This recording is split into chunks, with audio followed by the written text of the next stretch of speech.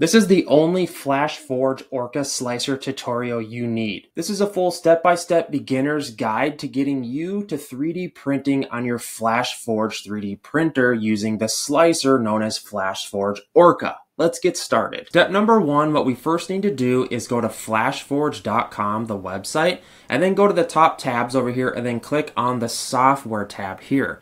You will see there's a drop down where you can download, you can go to two different pages. There's Orca Flashforge, which is the slicer that goes on your computer, and then there's FlashMaker that goes on your phone. We're going to be needing both, but first let's install Orca Flashforge. So click on that one right there, and then scroll down. The very top of the list is the most updated versions of Orca Flashforge. So try to download at the top of the list. Here's the download for Windows, and then here's the download for Mac. So just pick which one you have and then click on it, and then it should open a download for you. I'm on Google Chrome. It's just up here in the right hand corner. When it's finished downloading, all you do is double click and install it, and it'll walk you through the installation process. Then after you've installed the app, step number 2 is to click on the app and open it. So double click on it and it should start to automatically load. Chances are Orca Flashforge has to update and it's going to ask you. And then what we want to do is click on Get Started. Then it's going to ask you what country you live in. Just go through all these prompts and it's going to have you like add your printers as well. So search Flashforge and then add your printer. Maybe you have the Adventure 5M or maybe you have the AD5X. I'm going to do the AD5X, then click on Next. And then it'll have you select all the filaments. So this is essentially what Orca Flashforge looks like. So the first step that we need to do is actually log in and register. So then click on that. And what we next need to do is go back to that website. And then what we're gonna do is actually download the other app that I was telling you about. So if you hover over the software tab at flashforge.com again, click on FlashMaker. And then what you can also do here is scroll down. And there's QR codes right here. We have the Apple App Store, and then we have the Android App Store right here. And what you're gonna wanna do here is open your phone camera, get your phone ready, open the phone camera, and then just scan which app you need. If you're on an Android, obviously scan the Android. And then if you're on an App Store, scan that one. And then it will prompt you to download FlashMaker. And once you have downloaded FlashMaker, what you then want to do is open up the app and you want to walk through all the settings and create essentially a Flashforge account that you can connect your 3D printer. This is the same account that we're going to be logging into the software with, the slicer software. So just make sure you do all that, put in your email, your information, connect your 3D printer, etc. And then once you're done with that, we can then move back to the slicer. So the next step is to open back up Orca Flashforge on your desktop computer.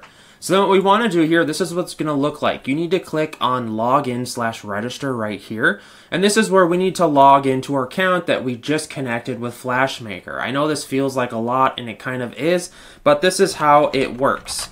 So this is my login. Just give me a second to put my password in and click log in. Okay, so now that you have successfully logged in to the Orca Flashforge Slicer here, what we want to do is click on the device tab. It's the fourth one over here. Click on device, and we want to make sure that your 3D printer is showing up right here and it says idle. If it does not show up here, what I advise you to do is open up FlashMaker on your phone and just make sure if you can see what it says on there for your 3D printer. It'll say idle or not. If you can't get it to show up, Flashforge machines are kind of known to have connectivity issues. What I advise you to do is go down to your 3D printer and manually reconnect to the Wi-Fi. Just make sure there are some issues known for this. This will save you. Okay, so now we are ready to 3D print things. What we first want to do is click on the home button. This is Flashforge Orca Slicer. So what you want to do here is click on New Project. We are going to open a new project. And first here, your 3D printer should show up right here. If it hasn't yet, we're going to have some issues. Click on the drop down and you may have to just select the printer. But if it's connected in your device tab right here, it should show up there. So this is how this is going to work.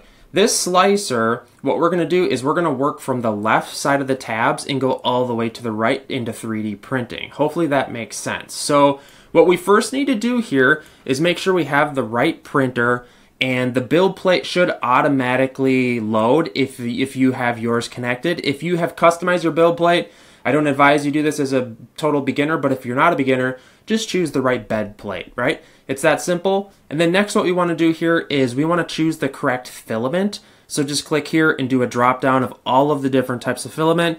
What you can do is just search for like generic stuff, or you can use the Flashforge filament if that's what you bought. To add filament, all you do is click on add/remove filament, and then we can choose all the generics here. You can clear it, etc. Next, what we need to do is go and find a 3D print file.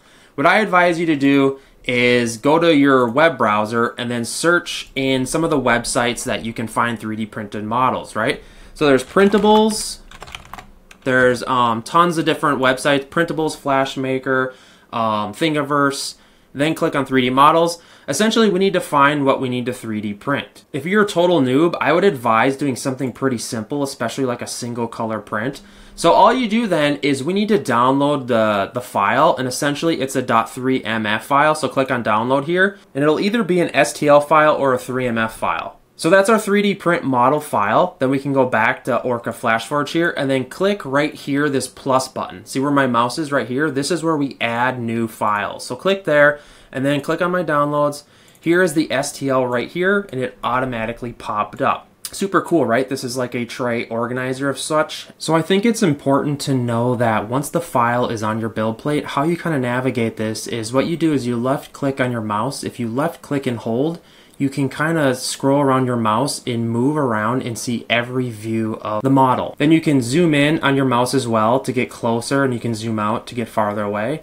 You can also right click and hold and move around the build plate to get different locations. Like if you were to zoom in and you wanted to see like a specific area, you can really start to kind of zoom in and get a feel for what it looks like. So this is how this works, guys.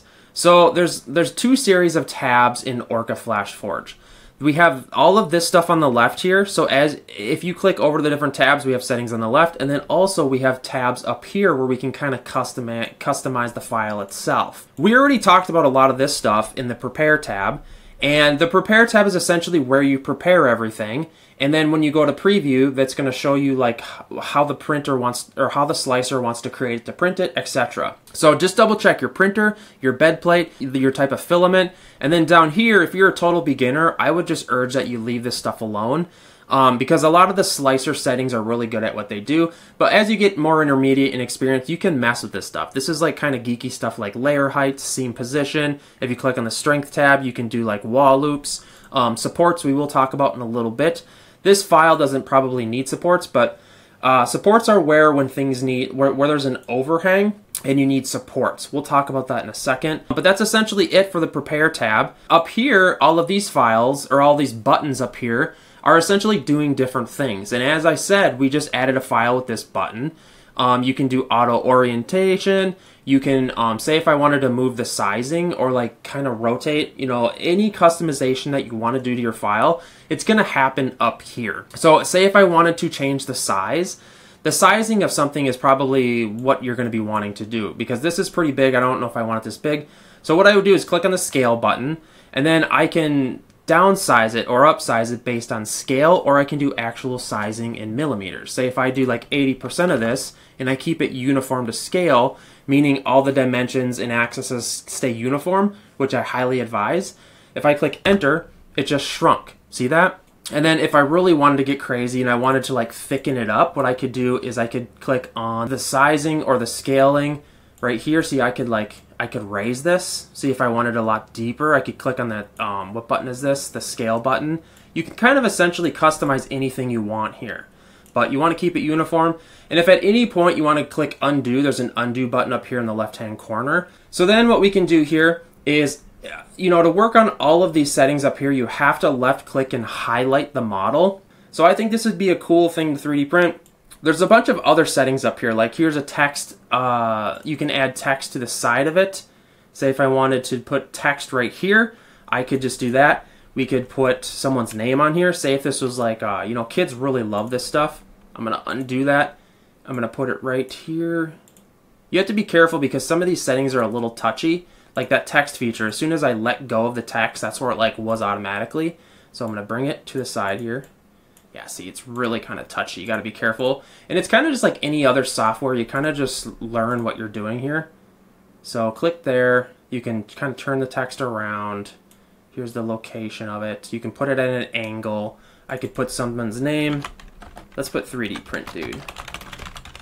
But kids really adore this when you can like put text in here. You can do height. You can change all of these settings. So the world is your oyster as far as creativity goes. You know, if I zoom in, you can kind of see how that looks, and it's going to be pretty cool. I don't actually want text on this, but that's just one of the features we can be doing here. And then there's a bunch of other settings up here, like you can lay on face. You can get dimensions of different things. You can use the measure tool. Say if you wanted to get the width of this or of that, it'll tell you selection 1, what's the measurement from here to there, and it'll tell you it. You know what I mean? So that's another cool setting. What are some of these other settings? You can do different painting. There's a painting feature. Say if you wanted to do like different color filaments on the top. Essentially painting is changing the types of filament and the colors on it. Super cool feature as well. This feature you can do like different puzzle and assembly. Say if you wanted to break this into 2 pieces, you could do that as well. If you wanted to move it here, if you wanted to rotate it at a different axis, maybe if you were having issues with kind of just like supports or just how it was lining up, you can literally customize the angle of it all. So like, right, this is a good example. So if I kept this angle right here, the 3D printer cannot print where there's overhang. So if I go ahead and if I click preview, which is the next step on where the slicer figures out if it's going to have issues or not, it'll tell you that there's a warning that there needs to be supports right here. So we'd have to click back to the Prepare tab and then click on Supports. There's 2 different types of supports. There's a tree support and then a normal support. I tend to like the tree. Most people do because it peels away the best. So if I click Preview and have it slice it and figure out what's the best for printing it, this is what the Preview tab does. And you may find that it'll bog down your computer, and it's because it's using a lot of processing power to figure out like how it should 3D print. See, like this is the support, and these are all going to peel off. Like this isn't this isn't a great idea. What I would do is go back to the Prepare tab, and I just know that this isn't a great idea, and then I can click on it, and then I can do Auto Orientate. See how it fixed itself? Now it's like, hey, this is a much smarter way to 3D print this object. And if I click Preview now, it's going to show me, even though I have supports clicked, I don't need them. And again, I have a bunch of videos on different supports and how to paint, like how to do custom supports. I have videos on how to do all this stuff on Orca Slicer. So if I kind of breeze past one thing, just know that I have individual videos on all of this stuff. So now that we have figured everything out, if we start at the Prepare tab, it's the perfect sizing I want. It's in the location I want. You know, if you left click and highlight, you can drop and drag it anywhere. What you can do is also choose the filament. You know, we checked in all these settings. We left all this customizable stuff just the way it is, just because the slicer knows what it's doing. Just leave it at that, and then click Preview. That's the next process. This kind of gives us a look at what it's going to look like when the 3D printer is 3D printing it, right? It tells us how much filament in time is on each section, the inner walls, the outer walls. It's really kind of geeky stuff. But it'll tell you down here, which is pretty important to know, the cost of how much filament it's going to be using. This is $1.25. And then the total time, 1 hour and 22 minutes. This is good to keep an eye on because sometimes we'll be 3D printing something and it'll be like, oh, this takes 14 hours. And I'm like, I don't want to wait that long, right? So now that we are ready to print it, there's a couple more settings in here. This is called the layer height tool. See this right here? If you left click and hold it down, sometimes I like to get a better view here. And if you left click, hold this down, it shows you what it looks like as it's 3D printing. And these numbers right here are essentially the G code that is used to like, the printer uses it to print the file. I don't really know how to explain it all that great, but it's just known as G code. So then if you left click, drag it up, this is what it looks like as it 3D prints. I always like to look at this because it's fascinating. It shows you the different style grid on the inside, what the lines look like, the layer lines, and if we just keep going up with it, it eventually finishes. And it's just kind of fascinating to look at. If you have any issues, sometimes it'll show you in this layer height tool. Okay, but from here on out, like we are ready to 3D print this, right? So then what we need to do here is click on the device tab, which is next. So click on the device tab and make sure that our printer says it is idling, the 3D printer here. If it's not here, you have connectivity issues. Flashforge is kind of known for this, but especially with the newer printers. Just make sure it's also connected on your app, FlashMaker. So then once we're done there, go back to the preview tab. We are now ready to send the 3D print file to the 3D printer. So next what we want to do here is we want to click on print plate up here in the right hand corner. So click there, and then your printer should pop up right here. Mine is working, it's the 85X. If you can't find it, you can click on refresh. Then what you need to do is select the PLA in which location it is found, right? And then also what I like to do is I like to check this leveling and also to enable IFS. Then depending which Flashforge 3D printer you have, you can choose the PLA here and it'll have the different colors. I have the multicolor Flashforge printer. So I'm just gonna choose this single color filament that I have in here. So I'm gonna select that one, which is, it's a blue or something like that.